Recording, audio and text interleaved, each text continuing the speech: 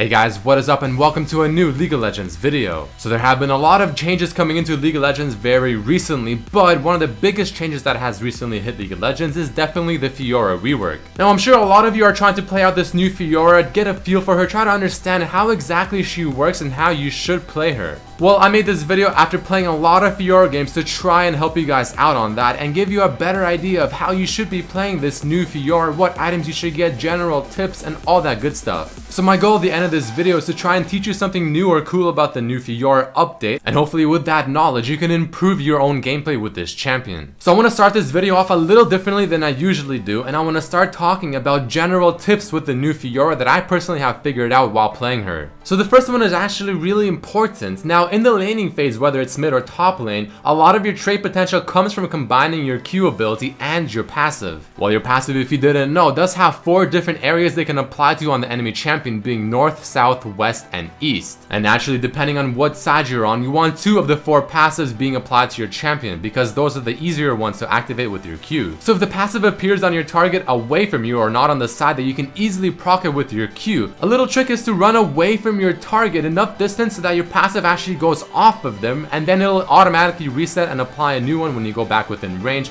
rather than standing there and waiting for it to simply diminish and then apply once more, which takes much longer. At level 1, once the laning phase starts, if your passive is applied on the good side like you see here on the Azir, you can actually go very aggressive with your Q and probably win the trade. But if not, you can usually wait till level 2 or especially level 3, and you can easily go in with the Q, proc the passive, auto attack, use the W to absorb any damage, and then retreat. Or as you're about to see with the TF example, you use the Q, proc the passive, proc the E ability as well both times if possible, and then react with a W to absorb any retaliation and go in for the kill or retreat and then repeat.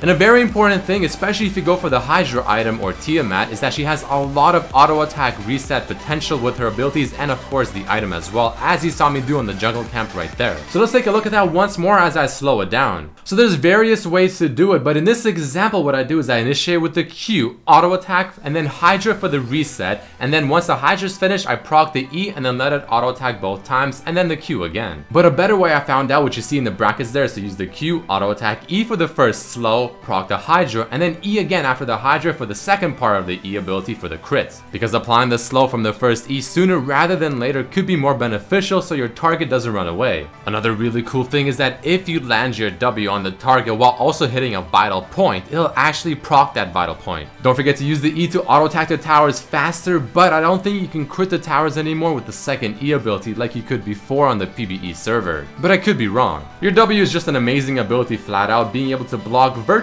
anything and any form of damage. For instance, in this Z clip, as we go for a huge 1v1 battle, he of course applies his death mark, but I time my W to absorb the damage the death mark deals, and virtually taking no damage from his ultimate itself. And last but not least, using your ultimate on a dying target just to proc the heal for your team within a team fight can be much more beneficial than using it on a target that's full HP and trying to deal more damage to them. So those are the general tips that I have so far come up with while playing several games of Fiora. Next, let's go into the pros and cons of playing Fiora mainly in the mid lane and maybe even top lane. So what are the positives of this new Fiora? Well, she first has good quick harass with her Q and her passive combined, and it gives you a nice little HP sustain in the laning phase. I have also found the mana costs of her abilities to not really be too much of a problem, especially if you start bottle. Her Q, though being somewhat short range, can still go over many of the walls within Summoner's Rift, which can be definitely good for chasing and or escaping. Probably the biggest and most important thing about this new Fiora is the fact that her W can, like I said earlier, virtually block almost anything within League of Legends, whether it's an ultimate, a CC ability, or just something like a Jinx rocket. And the proper execution of this ability is going to be absolutely vital in terms of whether or not you'll be successful with this new Fiora, and really just separating the bad, the okay, and the amazing Fioras. Also, as I mentioned earlier, there's a lot of auto attack reset potential with this Fiora. Even if you don't have the Tiamat or Hydra, you still have her Q and her E ability, but if you do have Tiamat or Hydra, that's just one whole extra reset that you can do. Her passive, of course, not only giving you the HP, deals true damage, which is pretty damn sweet whenever trying to kill a tank. Her ultimate instantly gives you 4 passes that you can proc, dealing a huge amount of damage while also getting a lot of HP back, especially if you actually kill the target or proc all 4 passes, getting the huge kind of healing fountain underneath the champion that you just killed, which can also heal your team, which is pretty important. So Fiora, being a duelist, obviously has very high dueling power, so you want to make use of that, again, especially taking into account her ultimate ultimate and just how much potential it really does give you. She excels in long fights, being able to constantly reapply her passive with her Q ability, waiting for the cooldowns and being able to dodge more abilities,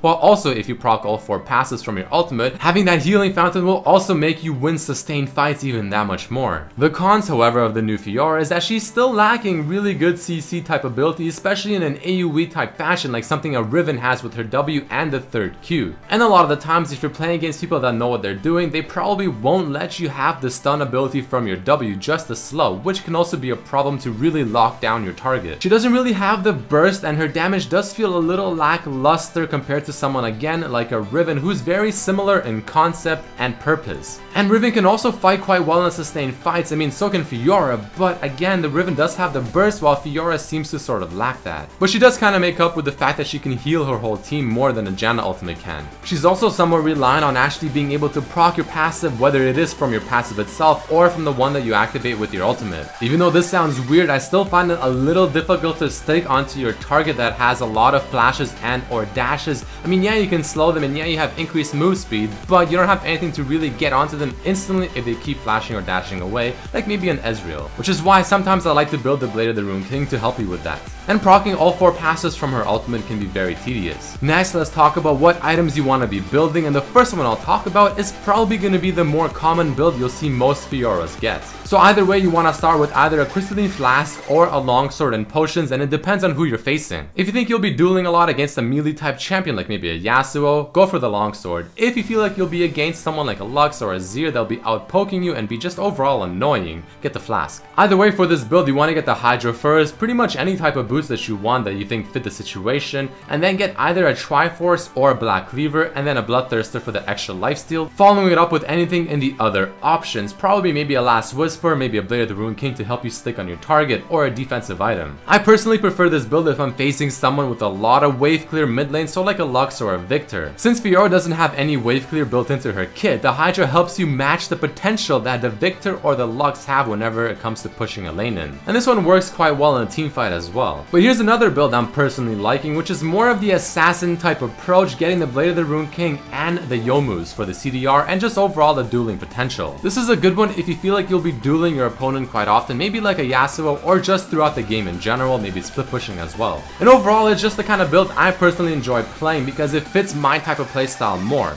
The cool thing about this build is you still build the Hydra, it is just much later into the build, kind of when you'll actually need it, since again if you're facing a Zed or Yasuo who don't really have the best kind of wave pushing potential like an Azir or someone like a Victor, you can duel them much more often. By the way, for both of these builds, if you opt out for the Triforce, then you have to get the Last Whisper almost always. However, if you go for the Black Cleaver instead, then sometimes you can actually pass up on the Last Whisper. Next, you have my runes and my masteries, which should be self-explanatory, so I'm not gonna go too much into them.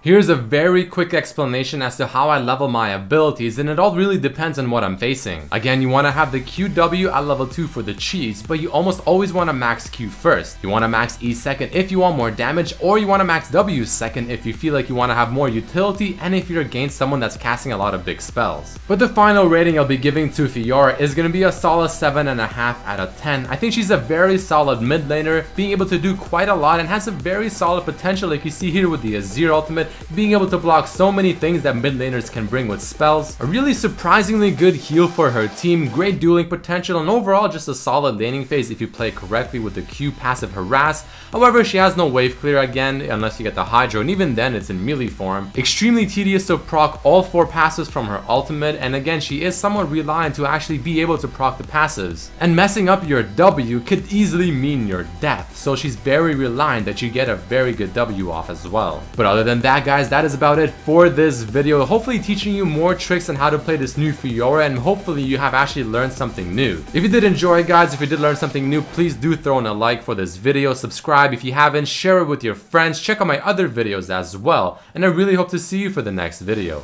Peace.